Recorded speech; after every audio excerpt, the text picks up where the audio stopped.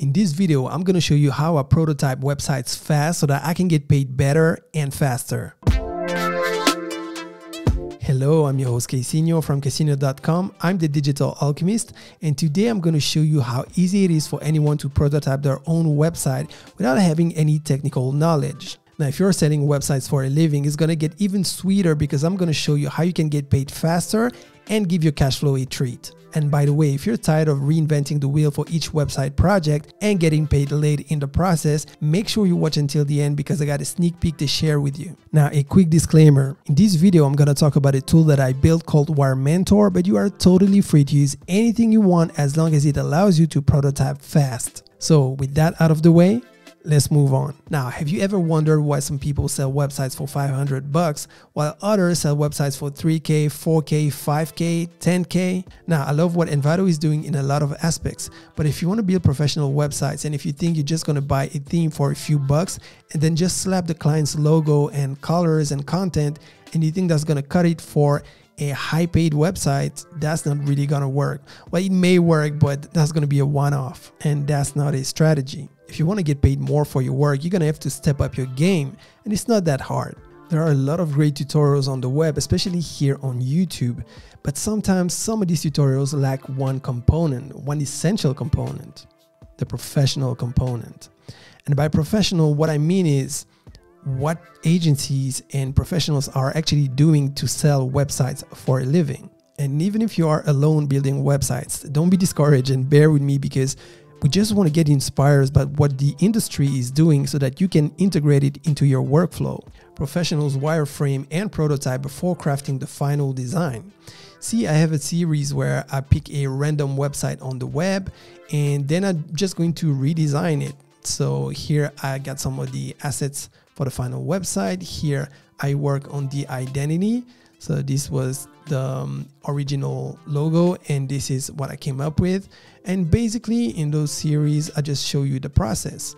So one part of the process is to start wireframing. So this is a static wireframe and you can use pretty much any tool you want. You can use Adobe XD, you can use Figma, Sketch, whatever. I'm just using Affinity Designer because it's a great tool and I can do a lot of things with it and it's really cheap.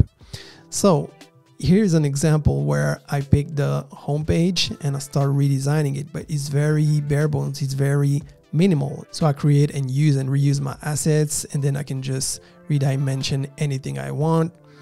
And basically I do that for the desktop version, then for the tablet version, and then for the mobile version.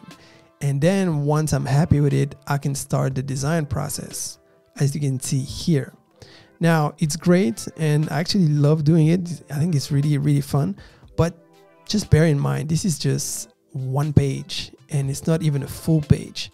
So just imagine if you need to do this for each and every page on the website and then for each version. And then once you're done, this is still a static design. There's no prototype. So either you need to develop it yourself or pass it on to a developer. That's how it works. And it's great when you get the human resource and the time to do it. But why reinventing the wheel? Especially if you're on your own, my guess is that you don't have the time just to spend weeks working on prototypes and designs. So most people just get a theme and like I said, they slap the client's logo on it, change the colors, add the content, and that's it. But as we've seen, that's not really an option if you want to get paid better. Now, another option is to get a theme builder so that you can start designing straight in the browser. And I've done it. You can totally do it, but you really need a lot of experience. And even with experience, it's not really the best way to do it. So to solve the problem, I built a tool called Wirementor to prototype really fast within the comfort of WordPress and Elementor Pro. And the best thing is that once your prototype is ready, you can just start transforming the prototype into its final design without having to recreate everything from scratch or from static wireframes. So let me show you. Let's imagine it's a really typical brief. The clients want to present the company, they want to show a few of the houses that they've built, and they want people to contact them.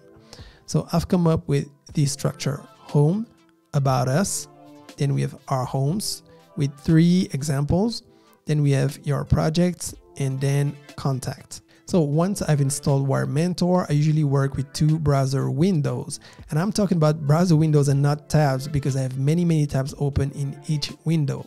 So So this is going to be the first browser window with the back office of WordPress. And then this is going to be the front end where I see Wirementor. So basically Wirementor is a wireframing kit with some elements, as you can see here, some blocks and some layouts. So once I've identified what I want to use to create my wireframe, I can just start copying and pasting the elements with Elementor. Now, of course, it means that you need to know your tool, but it's just like with any tool. You need to know your tool, and the more you use it, the more you're going to know where to find things. So basically the elements are all the Elementor Pro widgets that are pre-styled. Then I have the blocks and then the layout. So let me show you. Here, for example, I have a block. So this block is a hero section, a boxed hero section, as you can see. Here I have some buttons, negative, positive, so I can just copy and paste it wherever I want. Here I have a list item that's pre-styled. Here I have a block with 3 banners, which I'm going to use for my project. And here I have another standard page layout. So basically what I can do if I want to use this one, I can just right click and copy. And then I'm going to go to my first window and I'm going to start pasting elements. So I've already pasted it here and I've pasted a few other elements. There are instructions on each page to make it easy for you. And of course, the whole thing is responsive. So here is the tablet version and here is the mobile version. Okay, so let's look at the final wireframe version. And now let's look at the final result with the design. So here it is. So once again, and this one. So let's take a look. As you can see, I just added some movement here, but if you take a look, it's the same layout. And then I added something a bit different. Now, this is not part of Elementor Pro. I actually got this from Ultimate Add-ons for Elementor, but if you look at the wireframe, it just looks really similar. Now, at this stage, when you're building the wireframes, you don't want to start thinking about, okay, which widget I'm going to use. At this stage, you just focus on the structure. And then once everything is approved, you can start thinking about what you're going to use, the design, and so on. And that's the result. Now let's take a look at the About Us page. So this is what I came up with, also with the same process. So I just went to pick the elements that I wanted. I already had actually a layout already done, so I just copied it. This is my layout, and then the first block here is for the mobile version. So let's take a look at the final wireframe version, and now let's take a look at the design version. So as you can see, it looks really clean. It's very simple, but it's the type of layout that I actually use for real life projects, and that's why it made it to Wirementor. Now let's take a look at the third page, which is our homes. And if you recall, these are the banners that I told you we were going to use. Let's take a look at the mobile version, the tablet version, and back to the desktop version. So let's take a look at the final wireframe version. Okay, and now let's take a look at the design version. Okay, much better. And as you can see, by changing the fonts, the colors, and really giving it an identity, you can make it look really professional and totally your own. Now, when we click on this banner, and by the way, I use the plugin to make the whole column clickable. And if you want to know how to do it, I got a tutorial video about that on the channel. But here in the wireframes, I didn't use that plugin. Like I said, I was just focusing on the structure. So here I just have a button here and you can click on it. And here in the final design, like I said, it's the whole column that's clickable. So once you click on it, this is the wireframe version of what people are going to see. So we have titles, some text here, and then a gallery of 4 pictures and a picture in the background. So let's take a look at the final wireframe version. And now let's take a look at the final design. So once again, as you can see, it's clean, it's professional, and you can make it your own. You just need to play with the colors, with the fonts, just make it look clean. Now, the pictures help a lot. I mean, those are great houses in my opinion. Now, the next page is exactly the same layout as the About Us page. So here is the final version. And then we have the contact page. So once again, let's take a look at the responsive version. So as you can see, it looks really clean on the mobile. Let's take a look at the tablet mode. Okay, and let's go back to the desktop mode. So this is the final wireframe version, and this is the final design version. Now, the whole wireframe prototype took me roughly 30-ish minutes to complete. It was really easy because most of the layouts were already there, but even when I need to mix and match various elements, I've rarely gone beyond 2 or 3 hours to build a prototype. And that's nothing compared to the 2 or 3 or 4 days that I used to take to create a prototype. And I'm not even talking about the large scale projects where it could take me weeks to complete a prototype and write all the documentation. And that's where Wirementor shines, because if you already use Elementor Pro, then you already know most of these widgets. And I've added a few blocks and I've added some layouts, and I keep adding some layouts. And the idea here going forward is that when I complete a real website project, if there's something new that I found really handy, I will add it to Wirementor, and the same goes for the tutorials that I create on this channel. So if you don't want to follow the whole tutorial and those tutorials are lengthy, then I would just add it to Wirementor, and then you can just get it in a snap. And if you got ideas of what I should add to Wirementor, just reach out, and if it would be a good addition, I'll add it. Now the idea here is to give those wireframes a real identity. Fonts, colors, and you can really mix and match the elements. Here is literally the same, but I could really move things around. I could remove the button. I could have 2 columns. I could add a second row. Sky's the limit. And even if you're not going to use a tool like Wirementor, even if you want to use traditional tools, the same is true. You need to really give some identity. And by the way, this is one of the key foundations of web design. Now, in the intro, I told you that I could get paid better and faster. Well, better because of course the client's going to know if you're not using a theme. Now, I know that most clients, they don't really know about that and they don't really care because they just want the website to look good.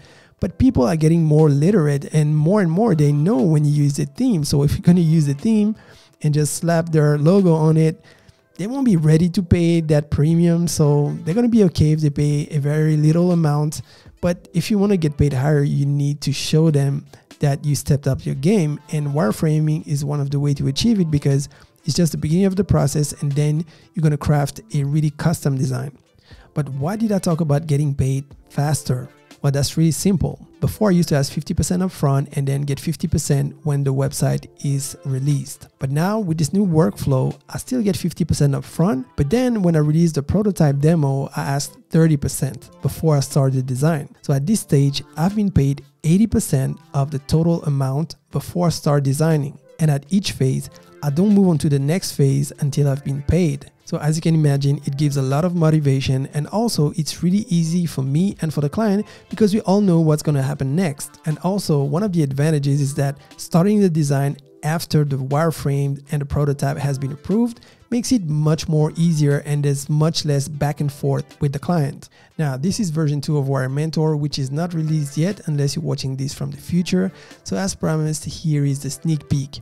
And the first thing is that if you go to site settings, global, you can now change, and everything's going to change in one place. So let me show you. I'm just going to pick this color, and as you can see, it's reflected here.